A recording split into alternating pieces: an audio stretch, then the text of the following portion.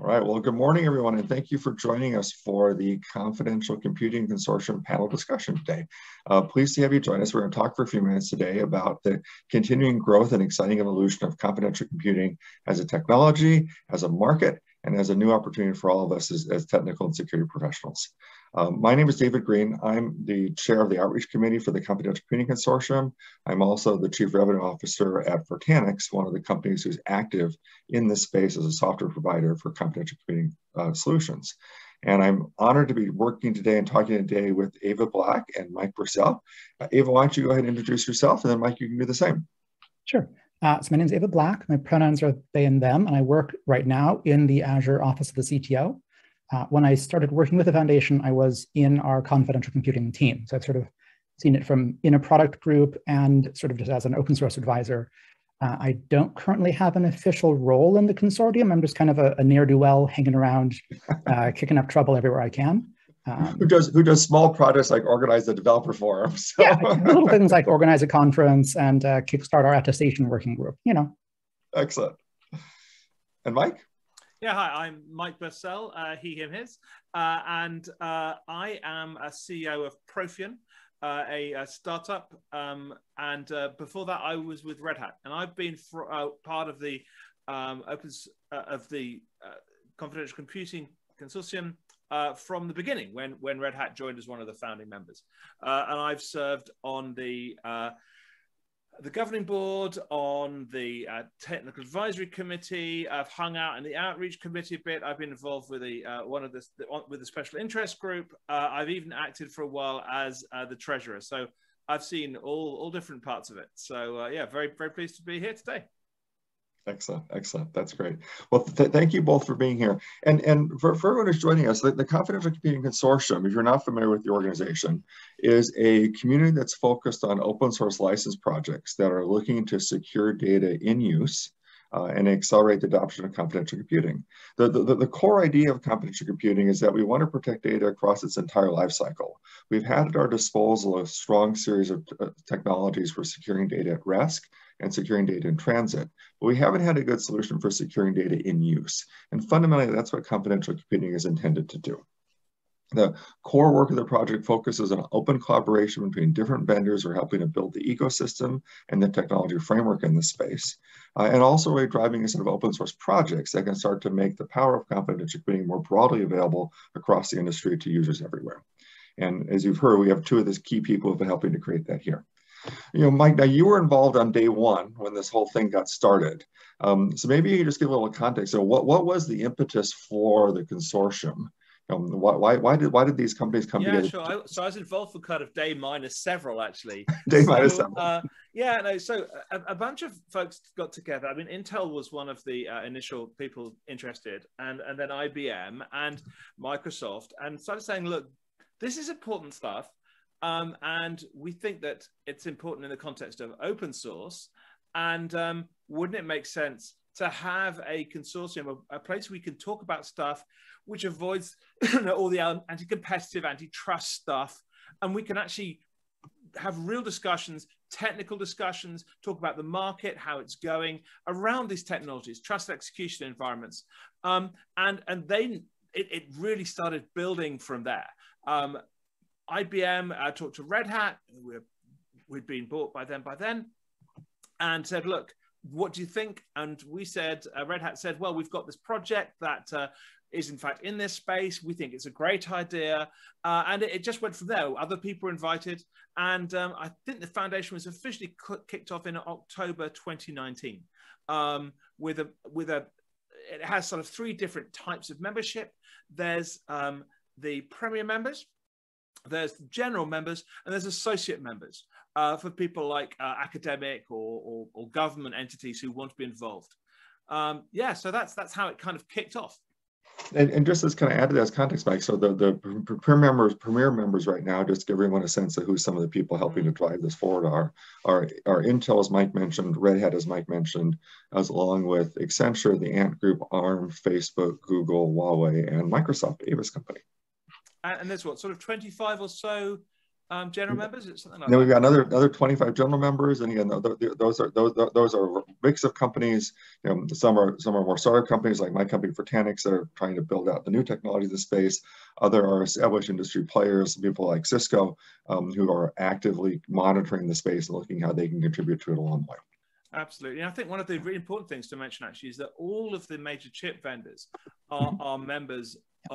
Chip vendors are members of the consortium. So Intel, AMD, ARM, and IBM via the Red Hat IBM sort of collaboration. So there's a real, you know, the hardware vendors are behind it, which has lent really good momentum to what's going on.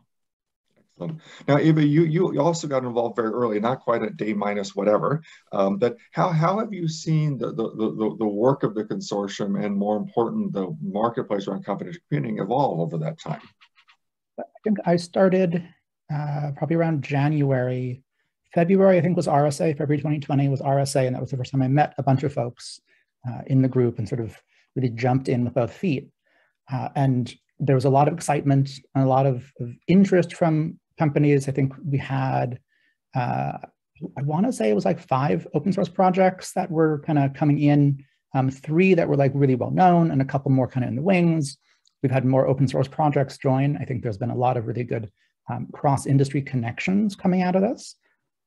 In the, year and a half since I joined, a year and 3/4, a lot of work between this foundation and other foundations to start pollinating the ideas. How do we enable confidential computing use cases into cloud native computing, into other areas? And you know, some of my work right now with supply chain security, the same concepts come up there. How do we do attestation? How do we do, you know, isolated execution environments, runtime environments?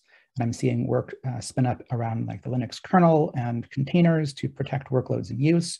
So really, we've created a good center of gravity for work happening in a lot of places. Mm-hmm. Well, and I think what's interesting, if I think about what I've seen happen, so my introduction to the consortium actually was the press release went out, I think, my second week at Fortanix. So it's like, you know, what is this thing and what is going on you've all been working on? It had been months of the process at that point, right? But I think to me what's happening, and to the comment you just made, Aeva, the ideas have been translated into technology, and the technology has been translated into projects and in the real world. And I think that's, to me, been the most exciting shift over the last 2 years, is confidential computing moving from, you know, interesting idea that we can talk about academically to interesting applications in industry and in companies that we can start to see it paying off. And that may be in things like secure analytics or securing devices and things on those lines. I'd agree with that. I think one of the other things is that there's been a sort of gelling of understanding of what the technologies are and how you define them. So one of the things, the outreach committee, so the outreach is what we decided not to call the marketing committee for those who don't come to it, because we nothing wrong with that. It's much more community basis. So the outreach committee has done a great job, you know, with the other folks as well, I think, of working with people like analysts to say, well, when you're talking about confidential computing, are you talking about the same thing as the rest of the industry, and trying to align the industry on what we're talking about? And I think there's still some work to do, obviously, but I really do think that when you talk about confidential computing now, you can do so with some sort of certainty that if either people kind of know what you're talking about, or you can point them at a well-defined description of what that is. You know, there have been some white papers published by the Confidential Computing Consortium, which help define this stuff, and allowing people to have those conversations, leads to exactly the sort of stuff you're talking about, David, where people can say, okay, this is what we're doing. Here are some market opportunities. Here is the sectors that are interesting. Here are some projects which fit or don't fit or might fit in the future in exactly this realm. And I think that's been a really positive and really important part of what the CCC has done already. I agree, Mike. And let's not forget open source. And the let's talk about some of the components of this, Aeva. Maybe that's a good segue. Let's talk about some of the projects that are making this happen. You have any particular ones in mind? No, sorry, I didn't mean to cut you off there. Keep going. Keep on the path you're heading down. I'm just thinking of the amount of work I've seen in other groups, other open source projects or foundations to pick up the concepts that, Mike, as you said, we have done a lot of the outreach from the consortium through the white papers, through work with analysts, through conferences and talks, to help align everybody on consistent terminology and an understanding of what this technology enables. And I'm appreciating a lot of that sort of percolating up into places like the Cloud Native Computing Foundation, Linux kernel, Kata containers, right? We're seeing the same concepts now with consistent sort of collective understanding and reference points actually getting worked on. Whereas 2 years ago, I think a lot of that was nascent. People were aware that, like, yeah, the chip vendors are working on something, but we don't know how to use it yet. I think that one of the things that we hope to talk about in this panel was how we got to where we are, and I think this is one of the interesting things from the beginning. As a group, and I have to give a lot of credit to Steve Wally, who's the chair and has been from the beginning of the CCC, for trying to push us in this direction. He was always of the opinion that this should be a body which is about welcoming and working with, rather than just getting as many logos on the page as possible. We'd prefer to have fewer people working really well together, and reaching out to the rest of the community. And what Aeva is saying is absolutely key. If we're just doing stuff on our own, well, that's kind of lovely, but doesn't really help the broader picture. And this is about a change in the industry. And that means the community needs to work out how to engage with that and have a way of maybe a center of, not even a center of gravity, but certainly a way of guiding and working with. And that's what I think the CCC's tried to do. Aeva? Yeah, a big part of, I think, what you're both referencing, though, is actually the consortium's been putting a framework in place for what you need in terms of the components of confidential computing and the elements of confidential computing. But not to prescribe a solution, right? We are not trying to say this is the tool or the technology you need. You need one of X, one of Y, and this is how you put them together. We might give some examples, but we're not trying to prescribe that or tell anybody else exactly what they're supposed to do. And that's really important to how we build a community, how we enable all of this. And I've been pretty clear in my work with the TAC and the attestation working group. And to Mike, to your question of, is it better to be a smaller group with better sort of more cohesion or a bigger group with more things in the tent? There's a good tug of war across that discussion everywhere. I'm of both opinions. We should welcome all projects, but it's beneficial to all projects for us to work together and to reach out to other groups and see where we can collaborate. And it's really important. No, I didn't mean to say that we should be having a very small tent. It's all about it, and we've always been very welcoming. That's been part of what it is. We've always said that all meetings are open to everybody. And all projects are welcome. Stuff we need to do. Sorry, what's that, Aeva? And all projects are welcome in that tent. Absolutely, yeah. It's just about saying we don't want to just pick up projects or companies or organizations just to have a really long list of logos. It's about being inclusive without just ticking as many boxes as possible. That doesn't really help. One of the first work streams, I know, Mike, you were heavily involved in with Dave Thaler, and this was in progress when I joined. I think it might have finished just a little before I met you, David. I was defining the mission and the scope. That's what I was going to say. That's where I was going to go next. Yep. And that's a huge David, part of it. You were there for that, right? So, because I think that was an important boundary to set in the evolution of the organization and the market opportunity. Yep, it's been crucial, and in every open source foundation that I've worked with over the past while, right? You need to define sort of what's in and what's out, and that's not to exclude anybody, but to create a cohesive community working together towards a specific, tangible objective. Right, and so what is for the consortium? Maybe elaborate for a minute for those watching this. What is in and what is out as a result of that work? Well, should I read the definition? If you go to the very front page, confidentialcomputing.io, it says the Confidential Computing Consortium is a community focused on projects securing data in use and accelerating the adoption of confidential computing through open collaboration. we've got open in there, we've got confidential computing in there, we've got community, we've got projects, we've got the brief data in use thing, which is kind of the core thing we're trying to do. It took a bit of took quite a lot of crafting. It took a lot of time. I think it does a pretty good job. And that's backed up by the TAC's definition of what is confidential computing, right? Yes.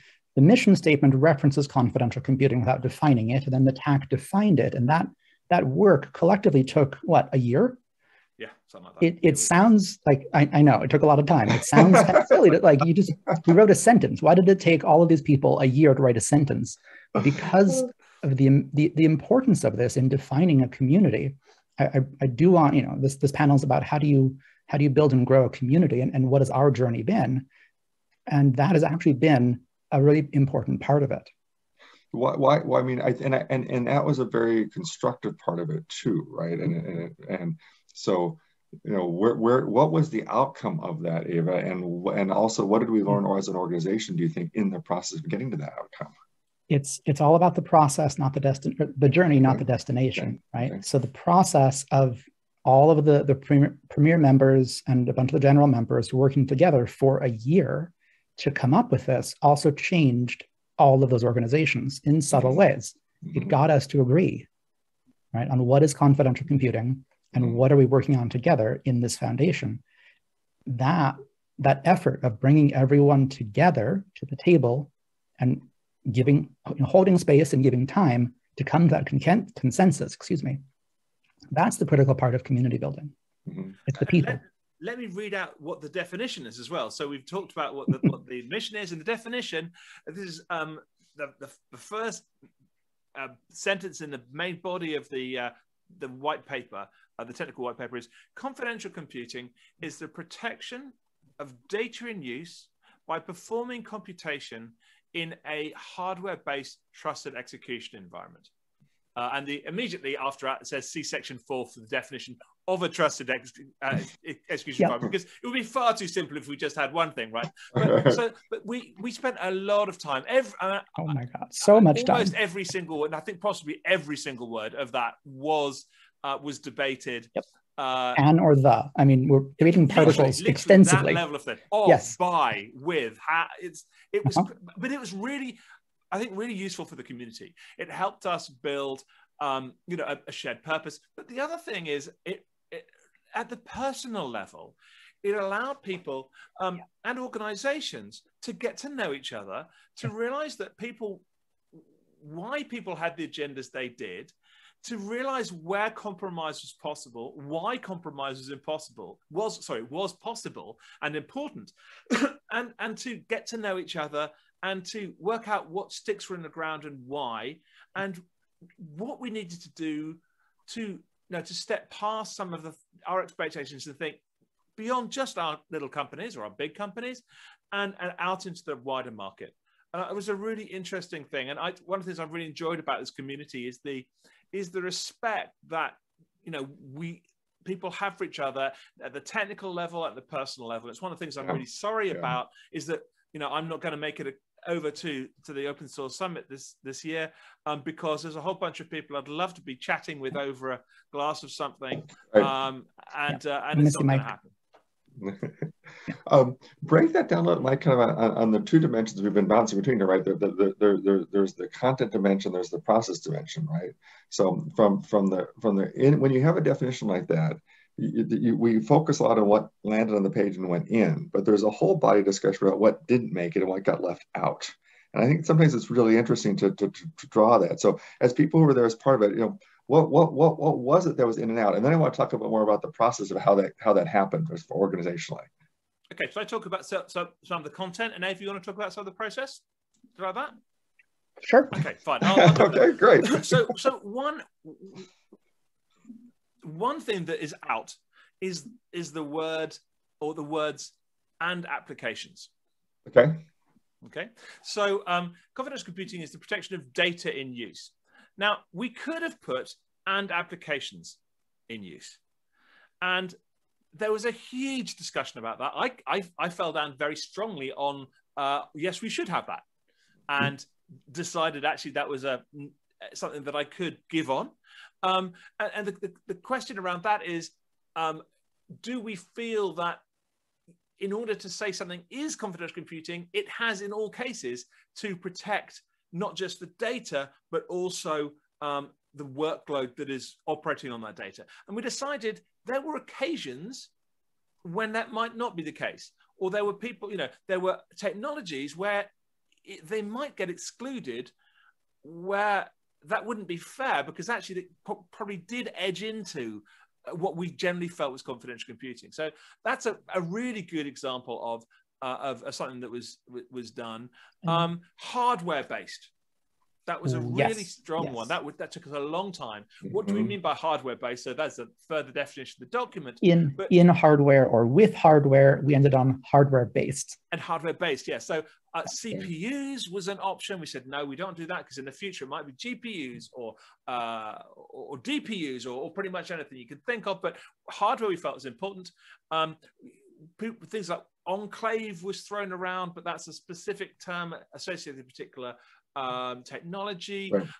There are a whole bunch of things, but the hardware based was a long fought, I wouldn't say battle, it's not really fought, it was a much debated topic, because we thought that it was really core to how to get into that. So there's just a couple of the phrases that had a bit of a go, one that got out and one that stayed in. Ava, do you want to talk more about the sort of how we did it? Sure. In terms of the process and the impact that this debate had, right? It dragged on. It took about a year that I remember for this particular discussion. And in that process, I know I learned a lot more about the space. I think everybody did. We learned about each other's use cases. We learned how each other negotiate, push and pull in conversation. And as Mike said earlier, we learned how to trust each other more, because we were debating in good faith. Yeah. And I have a very particular style of argument or discussion, which tends to be go in really hard with what I feel and debate that as hard as possible. But if I give, to step back and do that, other people have very different ways of doing that. And one of the things was realizing that my style wasn't always appropriate for particular types of discussion. And Aeva is very good at nudging me and other people, I think, on occasion, saying maybe on a back channel you might want to just tone that down a bit. That's part of building an inclusive community. It absolutely is. It absolutely is.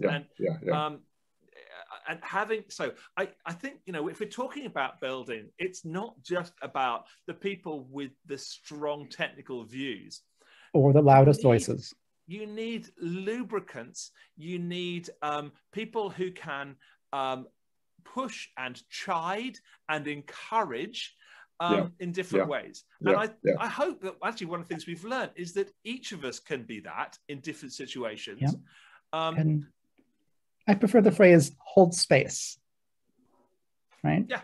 You hold space, but then you have to keep everybody in that space. And sometimes that means reaching on a back channel to say, hey, right now you're making the space less welcoming for some people, so tone it down. Or, hey, let's pause a moment and make sure this person has a chance to speak, has space for themselves and their opinion to be brought into the room as well and be seen, right? So that's all part of and really essential to community building and the work we've done in the past 2 years. Well, and Ava, and also to comment like you a minute ago, it also does go back to part of the core charter of the organization of every member is welcome, every project meeting criteria is welcome. We're a transparent, collaborative community, and as members, contributors, and leaders, we pledge to make participation or harassment-free experience for everyone. Those are great words on a page. It's a matter of practice, not dogma, to actually live that, and it's ongoing work. It's never done. So tell one of the stories from the trenches, Ava, because I'm sure there was a moment where there was a contentious debate. Use me, Ava. You can use me. And, there might have been this guy from Red Hat who was kind of hard to work with sometimes. I don't know. Share one of the battle stories of this. So, honestly, as much as Mike has his style, my style to dive into those moments, crucial conversations, is to do my best and let them go. So I don't have one at the ready. Okay, right. Like if you have a time in mind that, when I I don't know. I don't know how you look at it. Reined you in or when messaged Aeva you. quietly pulled you to the side and they said, remind me and I'll probably remember it. We can talk about it. Well, I don't think there's one in particular that I would call out, actually, because it just feels like we've come to well, there have been times, Ava, when you and I have come with slightly differing views, but we both know that each other believes very strongly in open source and openness and transparency. So when we've been discussing some of the things about how to do community, it may be that we have a different approach to it, but we know that we can almost certainly reconcile them because our principles are coming from the same place. And I know that you have a similar level of experience in open source as I do. So we have a shared language there, and that helps. That helps to be able to talk about the things that are happening that may not be obvious, the sort of undercurrent of a conversation. And I know there have been a couple of times when there's been a heated discussion, and I'll just ping you on the side and say, hey, you have a few minutes after this call to talk, and then back away from it in the call so that there's no visible conflict. We don't need to have that debate and take up everybody's time going at some, difference of opinion. And then we just hop on a Zoom call, just the two of us, and hash it out for 20 minutes. And then end up talking about your book collection or my book collection or tea or whiskey or something. Yeah. So there's actually another aspect of this I'd quite like to touch on, if that's okay, Ava. Unless there's something you wanted to go. No, go for it. Which is, you read out, David, the thing which we tend to say at the beginning of meetings, which is about, every member's welcome and is involved. And, one of the things, again, that Steve and us as a group were keen to make sure was clear from the beginning is that it's not the size of the company that gives you the the important voice. So when I started, I was part of Red Hat, and that was a fairly big company in the space. But right from the beginning, there were smaller voices who, when they had things to say, were absolutely up there. Now, there are voting members, but actually we only generally do votes for when projects come in, when we need to spend money and stuff like that. And it's generally that the voting members are informed by the rest of the membership. So when I left Red Hat and I joined a startup, we weren't even officially part of the organization. I still felt I had a voice, and I established myself, and people, I'm quite good at finding a voice and finding my space myself. I don't think I'm alone in that. I think there are other organizations. Well, that's certainly been the experience. That's certainly been the experience of coming from a much smaller company, right? Thinking that we're going to sit at the table with Red Hat and Microsoft and have a vote, have a say, and we absolutely have, right? I think it's been one of the reasons why the community has thrived. Is a young company like Fortanix can walk in and be part of the conversation, right? And the interactions are there. And I think this does speak to the as the organization evolved, the scaffolding has evolved. Starting with the right words on the page in terms of the chart that kind of sets the tone. A group of members that then live that. Why do you spend a year on a definition? Because you need that anchor point to help ground the discussions, right? And I think the being deliberate in forming that scaffolding is what then allows the other activities of the organization to kind of to thrive on that. I like the phrase scaffolding here. I think we've done a really good job as a foundation, community of practice, building out scaffoldings that rapidly enable work, right?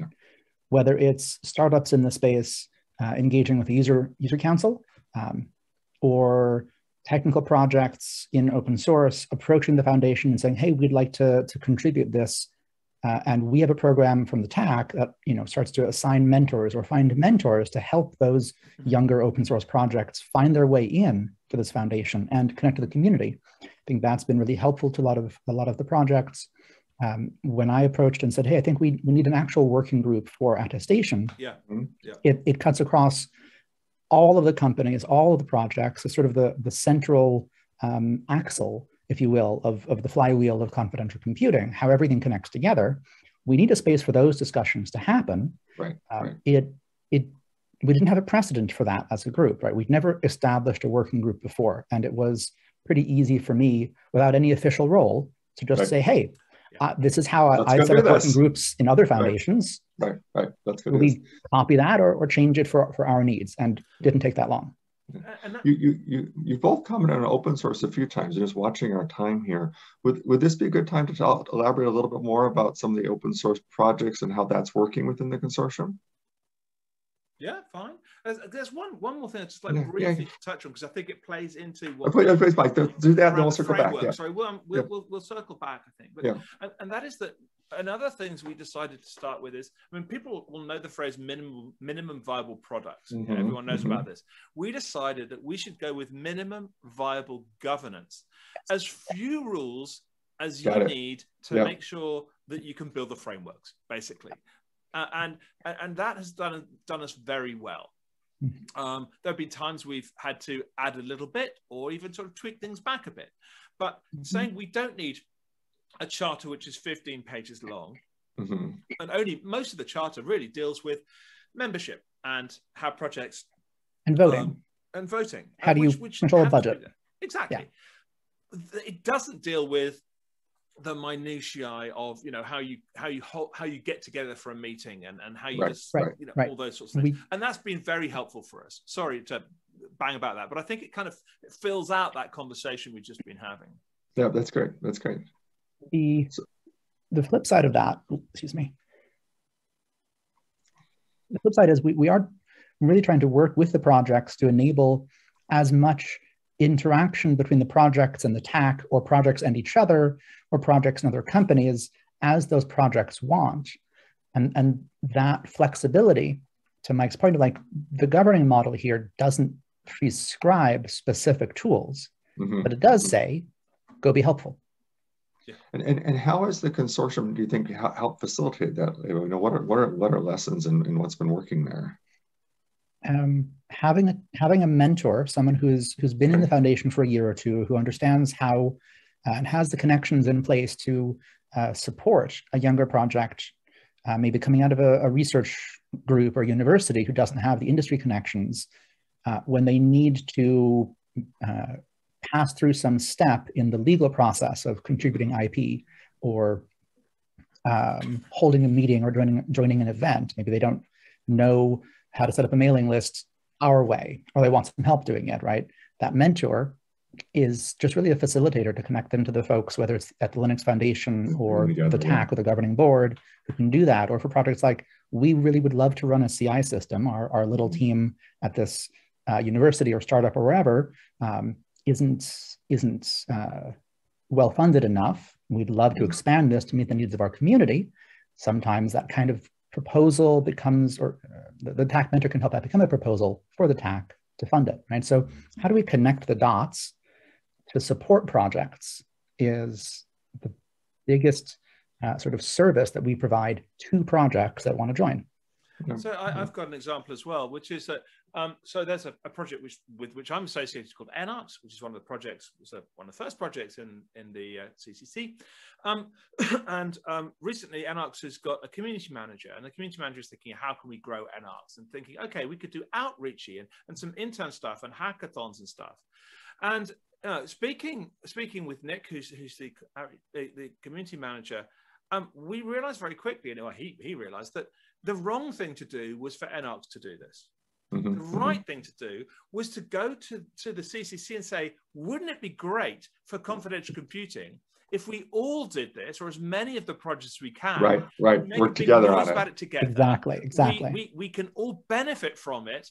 There's economies of scale and economies of scope, and let's do this together. And frankly, it's something which is each project could have done on its own, but it makes a whole lot more sense to do that. And the framework to do that, the minimum viable governance, was really simple.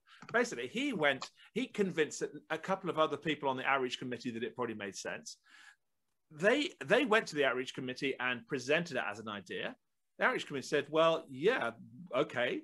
And then, but let's just check that the technical advisory committee, the TAC, thinks a good idea. It was spread to them. They said yes, and now it's happening. In just a couple, just a few short weeks. And I think that's a really good example. Well, I think a great demonstration of what you're both talking about was the developer summit that was held back at the beginning of the summer, right? Yep. So maybe, I mean, you know, Ava, you Yeah. that was your brainchild, Yeah, right? that was my baby. Yeah. So talk a little bit about kind of, you know, what was the intent there, and kind of what came out from that. So my desire sort of grew out of seeing all of the projects doing their own thing last year, right? And I really want to facilitate within the foundation all the projects connecting. There's I don't know. I've always seen great stuff happen when developers working on similar things talk to each other, and I wanted to facilitate that. OpenStack used to have a dev summit. Kubernetes has a dev summit. Ubuntu has always had a dev summit. A lot of open source projects have these events where developers come together and sit around a whiteboard, physically or virtually, and hash out their ideas across project boundaries. And that cross-pollination of ideas really helps accelerate the growth of any technical project, especially in open source. And I wanted to facilitate that in the middle of the pandemic, when it's really hard to just meet up in a hallway or a conference room and have that conversation. And so I spent a while talking to folks in and outside of the CCC, what tools could work for that. We put together a committee of volunteers, some from this foundation, some from other foundations, and sort of, again, trying to build that cross-community connection. I found volunteers from other communities that are adjacent to confidential computing and would benefit from using it, like cloud native computing. We're all going to need to get there, and lots of companies in this space are doing confidential containers or confidential VMs. So it made sense. It was a natural fit there. I put together a team of volunteers and put together a single day of events, one track of invited talks, and a couple different rooms for developers to just go meet and hash out ideas. Each room had a moderator or facilitator who was just there to keep things on the rails and take some notes and call time. That was really it. And some of those rooms were fantastically successful. And here I'm defining success as more than 4 people had a good conversation. Right. That advanced the cause. Yes. It advanced the technical work that the people were doing. At the beginning of the day, here's the fun of an unconference is I didn't set the schedule. Other than those invited talks, I didn't set the schedule. Everyone who attended, and I think we had 300-ish, 350 attendees, something like that. I have to go check my notes. A bunch. It was really good for a pandemic conference. They all pitched in their own ideas, and all we did was hold the space for smart folks with ideas to get together and talk about it and advance this work. Minimal viable governance in action, right? Exactly. What you said. So. So there's something I think it might be worth sort of explaining, which we haven't really touched on actually. When Ava says, they managed to get stuff together, and these different projects, you might assume that these projects are very aligned technically. If you think things like the OpenStack community, for instance, they're all parts of OpenStack, or they work with. They're all part of one thing. Yeah, they fit together. CCC has a whole bunch of projects which have different approaches using different technologies, different programming languages at different places in the stack. To do stuff associated with confidential computing. And I think things like the SIG, the Special Interest Group on Attestation, is a way of bringing some of their concerns together. But when it comes down to it, if you look at the work that NARCS is doing versus the work that Grameen is doing versus what Oculum is doing, versus what the OESDK, Open Enclave SDK is doing, they have very different approaches. So you can't just assume that people are going to work together. It takes some doing to find points of reference, shared points, and sometimes points of contention is useful as well. Something you can niggle at, which is different from sets of people. Could be a good starting point for discussion and stuff as well. I don't mean in a bad way. It's just we're doing things this way. You're doing things this way. Let's talk about why that is. That can be as useful as saying, well, let's all do it the same way. And I think that you mustn't assume when you come to the CCC that all of the projects look together and you can have one make script and it all works together. It's almost the Great opposite of that, right? Back to building an ecosystem, right? An ecosystem is a really diverse place. Yeah, and in fact, that's really important, because part of the ecosystem is something that we're working on at the moment, is about this user, what's it called? The end user council, the end user advisory council. Yeah, I think that's one of the really important wrong names of that. Yeah. That's trying to encourage people who wouldn't necessarily be part of the consortium because they're not. I know they're not doing the technical, low-level stuff, or they're not invested at that sort of level, but want to be using confidential computing for stuff, whether they be banks or governments or pharmaceutical companies or healthcare or edge or whatever it may be, saying, come, here's a space where you can discuss what your use cases are, talk to some of the engineers from the projects, talk to the TAC, talk to the outreach, maybe find out a bit more about how the market's developing, where it might go, what the size of the market, all those sorts of things. And I think that's a really important way of looking at the broad ecosystem beyond just the sort of fairly tight set of folks who are doing the actual work on it. This is the people who are going to use the framework on which hopefully the CCC projects are building. And I'm going to bridge that because we've just got about 3 minutes left, and so I thought let's close on what do we think is next for this, right? And I'll just start, Mike, because I want to build on the comment you just made, which is I think what's next is really helping get this out into the wild, right? And I think this is also an important part of the vision for the Confidential Computing Consortium. Is it's not just about defining the technologies and bringing the technical people together. It's also about getting industry involved and helping people see how they can apply these technologies in practical ways, right?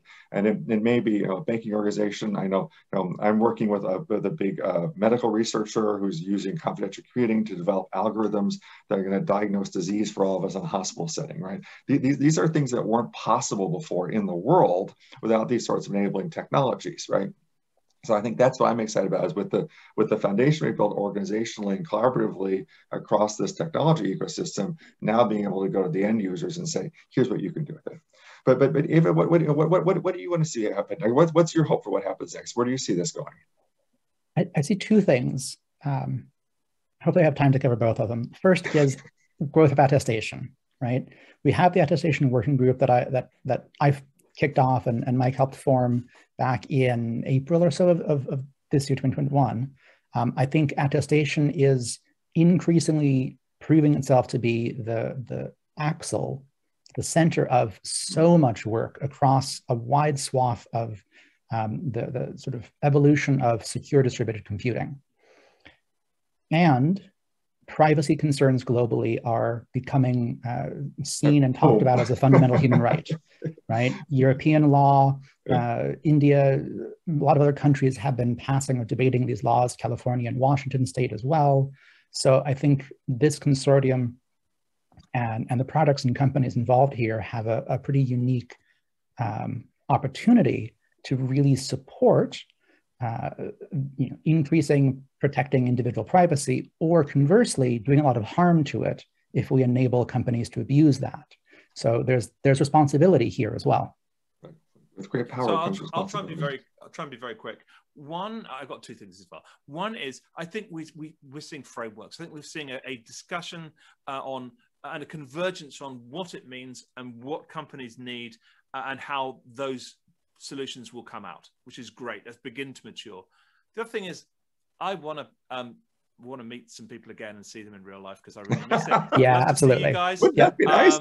And you folks, and I think this is a really important thing for the industry. I really do. We welcome more people to come along to our meetings. We'd love to see you, and hopefully we can meet up in real life at some point. That would be great. And thank you, David, and thank you, Aeva, as always, for a great time. I've really enjoyed myself. Thanks, David. Thanks so much. Everyone, thank you, everybody, for joining us. It's a pleasure working with both you, Mike and Aeva, on making the consortium successful. If you're interested in what you heard here in the session today, I'd encourage you to visit confidentialcomputing.io. You'll see more information there about the consortium, opportunities to get involved, the members, and the work that we're doing.